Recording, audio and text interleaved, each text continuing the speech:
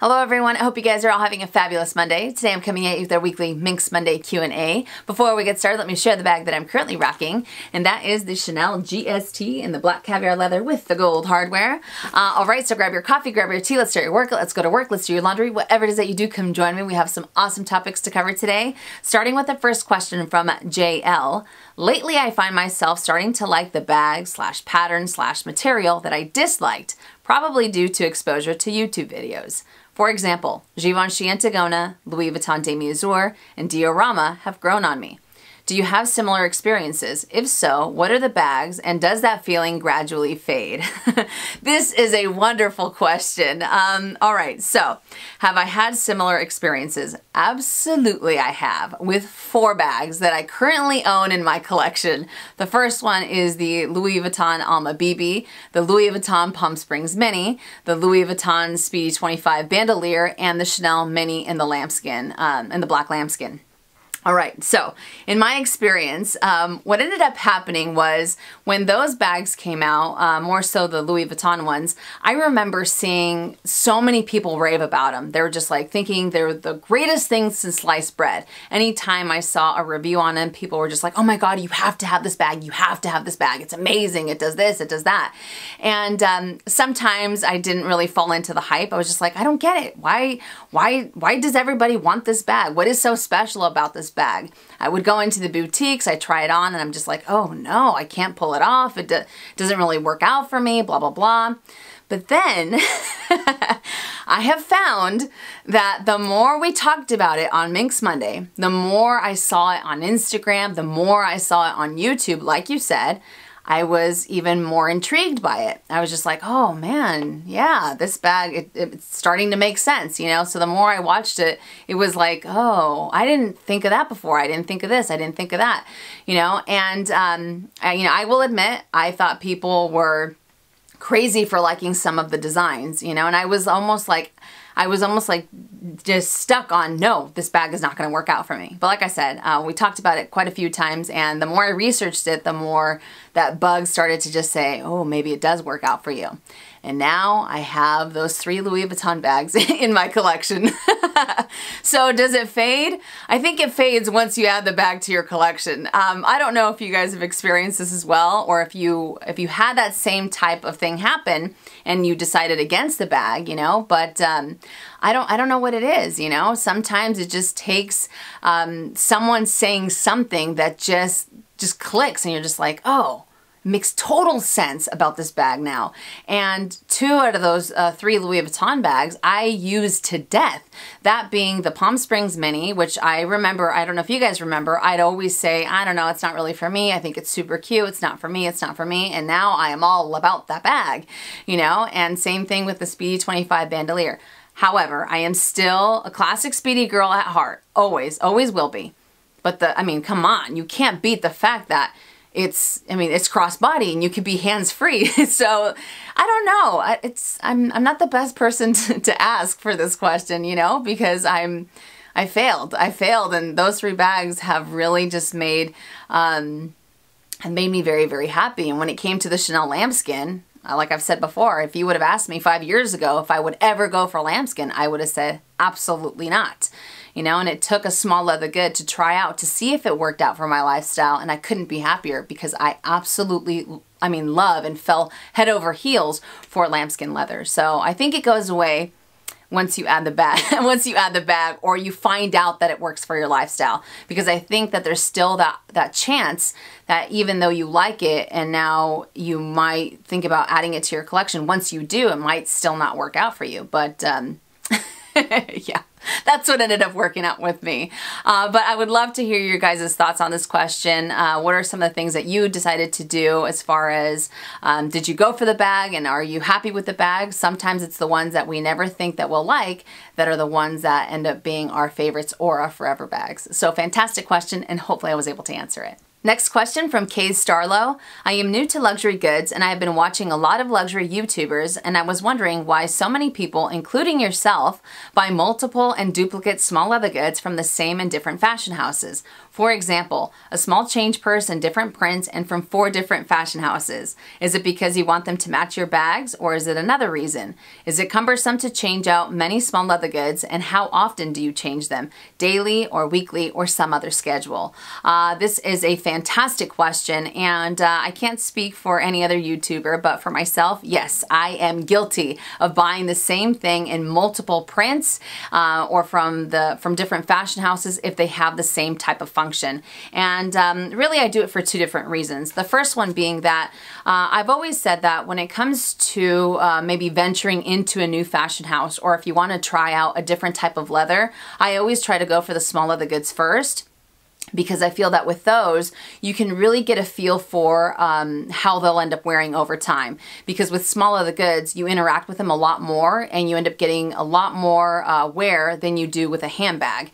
You know, so if I can tell that with, for example, I don't know, epi leather, I go for a small leather good and it doesn't really work out for me with that item, I might be a little bit more apprehensive to add a bag in epi leather just because of the experience that I had with a small leather good. So that's one of the reasons. I always try to go for small leather goods first, see how I like them, and then go for a handbag in that type of print or that type of leather. And the other reason is because a lot of you know that when it comes to my handbags, I tend to go for very simple, very classic designs. It's either a black handbag or a brown handbag, but with small leather goods, I'm a lot more adventurous. I want to be able to see those pops of color. And in a sense, I kind of get my color fix by going for a hot pink small leather good versus going for a hot pink handbag that I might not be so fond of, you know, within a month or 2 or what have you. But with small leather goods, I get to, it's almost like the best of both worlds, you know what I mean? So I like to be able to open up my handbag and see those beautiful pops of color. And as far as being matchy-matchy, I very seldomly do that. For example, if I have a monogram handbag, I don't necessarily like to go for all monogram small leather goods. I like to be able to see a variety of different brands as well as a variety of different colors. I know some people definitely like to go matchy-matchy, but for me, very seldomly do I do that. Now, is it cumbersome to change out some of my small leather goods, and how often do I change them? It really depends, because when it comes to the my round coin purse, my 6-ring key holder, and sometimes even my mini pochette, those I'll end up using for extended periods of time, just because sometimes I'll even use them for like a month, month and a half, 2 months. I know that my 6-ring key holder, I haven't switched it out in, I don't know, almost a year maybe? No, less than that. But anyways, it's been a long time. But the ones that I switch out most often are my wallet or a catch-all. Those are the ones that I end up incorporating the most as far as pops of colors go. So it's all, I mean, it all depends on the mood. It all depends on the type of color that I want to see in the handbag. Sometimes I like to have a very bright contrast with the type of handbag that I'm carrying. I don't know, but it's definitely not fussy. For me, it might sound kind of crazy. I almost find it therapeutic to be able to sit in my room and just kind of go through my small leather goods and switch it out. But I have it down to a science. So it takes me seconds to go from one wallet, from one small leather good to another. So it's definitely not a bother to do it. It all depends on my mood. It all depends on just, you know, what it is that I want to see when I open up my handbag. But this is a fabulous question. I would love to hear your guys' thoughts on this. If you want to share them with us on the comment section down below, that would be fantastic. But again, wonderful, wonderful question, and hopefully I was able to answer it. Next question from Shay A. You have a beautiful collection of handbags and small leather goods. Thank you so much. But do you ever feel overwhelmed or get anxiety over the amount of goods that you have? This is a fantastic question, and I feel that I can honestly say that I've never had anxiety or that overwhelming sensation when it comes to the items that I own, especially since I downsized my collection. I feel that I'm able to I'm able to rotate my items a lot more often, and I thoroughly enjoy the collection that I have. And even though I might use some small leather goods for extended periods of time, when I do go to rotate them, it's not necessarily because I have to or it's driving me crazy. It's more so because I want to, or I want to see a different pop of color or something to that effect. So as far as anxiety and having that overwhelming sensation, I have not. But this is a fantastic question. I would love to know if some of you guys feel that, and if you do, what do you do to kind of change that feeling? If you want to let us know in the comment section down below, I would appreciate it. But once again, a fantastic question, and hopefully I was able to answer it. Next question from Anthea H. I noticed that you do not own the famous Louis Vuitton Steven Sprouse leopard stole as part of your lovely scarf collection. Is there a reason why? I do own one and I love it. I would love to know why you have passed on this item. This is a great question, and when it comes to Louis Vuitton Steven Sprouse leopard stole, that is a mouthful. I think it is a fantastic item, and anytime I see it on someone, I think it looks fabulous. It's very generous in size and you can use it various ways, so I think I love that aspect about it and some of the colors as well.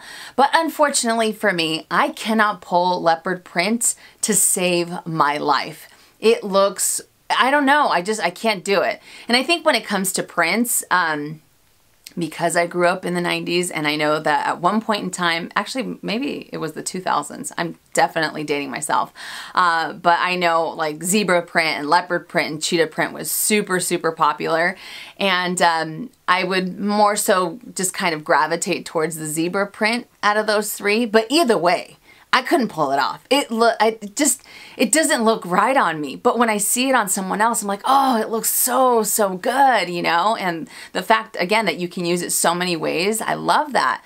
But I just cannot do it justice. I definitely can't. And I've tried, trust me, I have tried multiple times when I've had the opportunity to try it on, and it just it doesn't look good. It doesn't look good. And I don't feel comfortable when I have it on because I feel that I'm trying way too hard.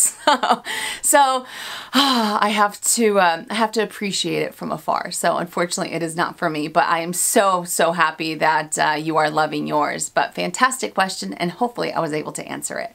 Next question from Ji Yoon Jung. Hopefully I said that correctly. I have a feeling I butchered your name, so my apologies. What do you think of the new Givenchy GB3 bag? It comes in 3 sizes. At first I didn't like it, but now it grows on me. I think in Europe it's more popular than in the States. This is a fantastic question, and I do have a couple pictures of the Givenchy GB3 bag.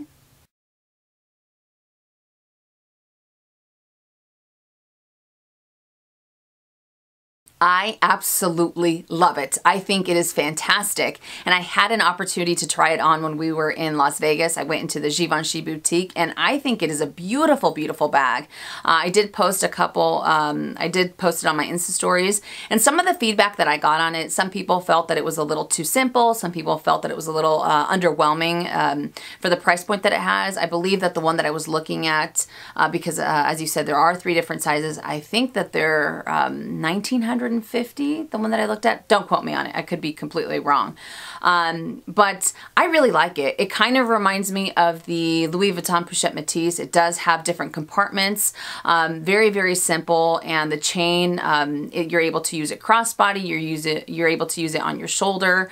And the thing that I appreciate about this bag the most is the fact that they have the old school Givenchy logo on the front. And I think it looks incredible. Some of them come in the pebbled leather, I believe the smaller ones, and the larger ones have more suede on it. That's the only thing that kind of deters me from adding it to my collection, just because I'm not too crazy about having suede on the exterior of my handbag. I'd rather have it on the interior. But I think it's beautiful, and I can't remember the price points to save my life. I think it was like $13.50 or $14.50, $1900, somewhere along those lines. But an all leather handbag, beautiful, beautiful hardware, and it does have a little like a little metal tag, like a little bag charm that comes with it. That's small, and it says Givenchy on it, but I think it is beautiful. I know it's not going to be everyone's cup of tea, but I don't know. Whether you go for the black with the ruthenium hardware, or they have like a cognac with the gold hardware that looks incredible. They have so many different warm colors to go with the gold hardware, and they had a red, and they also had the black, as I mentioned before. When it comes to the ruthenium, maybe I might be mixing them up, so I'm not being very helpful at the moment. But I think it's a beautiful, beautiful, beautiful bag, and the craftsmanship is definitely there. I think that this bag will be extremely popular within the next couple of months.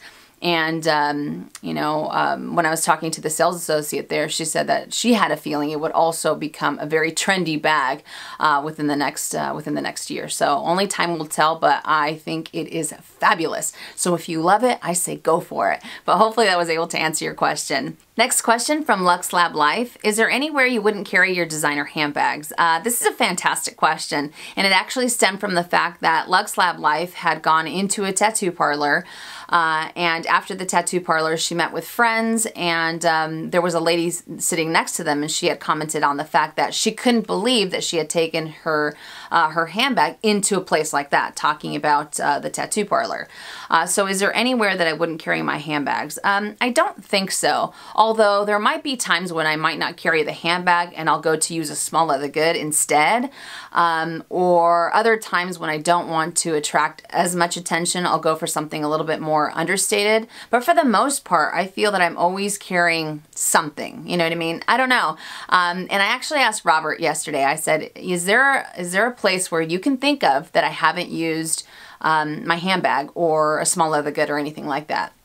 And he just started giving me different scenarios, and I said, no, I would end up using this or I'd end up using that. But somehow I felt that, one of those items would always end up in my hand. Case in point, when I go fishing, yes, I've told you guys before, I love to go fishing. But when we go fishing, I use my mini pochette. And in there, I have a card holder with my driver's license, my fishing license. I have a lip balm and a lipstick. And gum. That's usually what I end up carrying with me, and of course my keys. But I feel like somehow I always have that item, some kind of item with me, whether it's a little bit louder because of the print that it is, or whether it's a little bit more understated if I want to go for something that's all leather or whatever. But for the most part, I think that, no, I usually carry something. So not always a handbag, but something. But fantastic question, and hopefully I was able to answer it. Next question from Emily E. Like you, I do like the Gucci Marmont style, but because of this heart shape at the back, it makes me kind of go off of it. Question, if they will edit the style and remove this heart shape, will you consider to purchase this? This is a great question. And like I've said before, I am a huge fan of the Gucci Marmont. I love the hardware. I love the silhouette that it has. Even the leather, a lot of people rave about how durable it is. And also, a lot of people haven't experienced too much color transfer on some of the lighter ones. So I think that's awesome. But that heart shape definitely puts me off. So if they decided to take that heart off completely and offer it in that sense, absolutely I would add that item to my collection. It's just, I don't know what it is about that heart. I know we had this discussion on Minks Monday a few weeks ago, but if they just got rid of that or gave you the option to not have the heart, if you wanted to go for the heart, then then go for it. But if they had the option, I would be all about this bag. And I think I would probably end up going for that green one. I never thought in a million years I would say I want a green handbag. But yeah, I really like the combination of the green with the gold. I don't even know who I am anymore. I don't know what's happening. I feel like my tastes are changing, radically sometimes, but anywho, that's a whole different story. But as far as adding it, if they got rid of the heart, absolutely I would. But fantastic question, and hopefully I was able to answer it. All right, next one from Vicky Zog. Will you be jumping on the clear PVC bag train? This is a great question, and like I've said before, I'm a really big fan of the plastic or the clear bags. I love it. I always loved it when I was younger. Anytime I saw a bag like that, considering that I was also the girl that had, do you guys remember jellies? Like those jelly sandals, they were plastic, they were different colors. I had those jellies in every single color and I loved it. I absolutely loved it. So I've always been a big fan of that. However, I think as much as I like it, I don't foresee myself getting any type of clear handbag. It's almost like, like I've said before, I can appreciate it from afar, but this is pretty much as clear as I get. And this is the L&M, the feline toe. I've used it a couple of times when we've gone to the pool, when we've gone to the beach, and I've put a few items in there. But for the most part, I think it comes down to the fact, and it might be something that's, I don't know, maybe I'm crazy, and this is definitely not a knock against anyone who has a clear bag. So please don't misunderstand what I'm about to say. But I think that when it comes to the clear bags, I don't really want anyone else to know what it is that I'm carrying inside of my handbag. And when I look inside of my bag, I get really excited because I have this type of small leather good, I have this type of color or whatever, and it brings me joy to open up my bag and see those colors. But I'm not so sure if I necessarily want the entire world to see what it is that I'm carrying with me. You know, I don't know. Maybe it doesn't make sense because, like I said, I end up using this when we go to the beach, when we go to the pool, and even then, I'm a little bit more selective on what it is that I carry in there. But for the most part, I feel like a handbag should be some type of a mystery. I don't know. Am I alone on this? Maybe I am. But there should be some type of mystery to what you're carrying.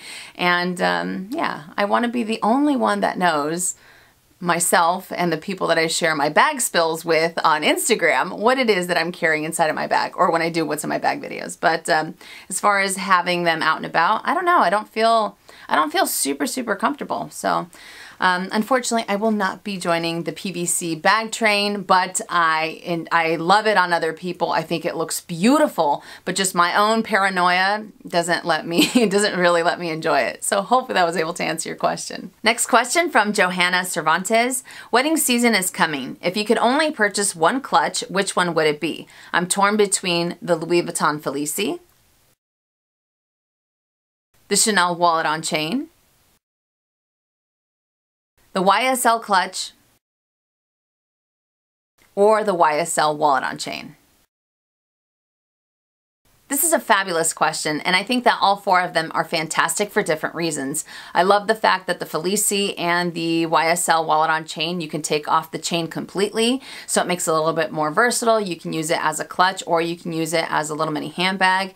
And I also am a big fan of the Chanel wallet on chain. A lot of you guys know that. It's one of the best purchases I have ever made from the fashion house. Now, even though the three of those are great, this might surprise you, but for specifically wedding season, I prefer the YSL monogram clutch. I think it is a beautiful, beautiful bag, and I actually used to own one, and that is the time that I would end up, you know, kind of busting it out. It was for a very formal event or for weddings, and other than that, it ended up sitting on my shelf. You know, not saying that the other three wouldn't be great for weddings at all, because I do consider them to be very, very versatile, and if you're looking for versatility, something that you can use at a wedding or other aspects of your life, then I think that the other three are great pieces to go for.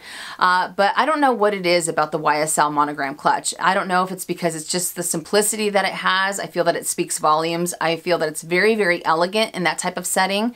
And whether you go for the black, whether you go for the beige, I just really like it, you know, and you're still able to carry your essentials in there. It's not too gaudy, and it still has that type of wow factor without it being a little too overwhelming, you know what I mean? So I think it is absolutely gorgeous. But again, if you want something a little bit more versatile, not that the YSL monogram clutch is not versatile and that you can't dress it up or dress it down, not saying that at all, but if you want something just a tad more versatile for the price point, I would recommend the other three. But if you're looking specifically for something for a formal event, or for you know, the type of atmosphere that you want to carry, just something a little bit more elegant, then I would end up going for the YSL monogram clutch. So whichever one you choose, I think that they are beautiful, but that is just the one that I would end up leaning towards. So hopefully that was able to help. And the last question from Rose Jackson Spicer, hopefully I said that correctly. What do you think of the checkered Lady Dior for summer 2018? It gives me Vans vibes, which remind me of you. This is a fantastic question, and I do have a picture of the checkered Lady Dior for summer 2018, and I will insert that right now.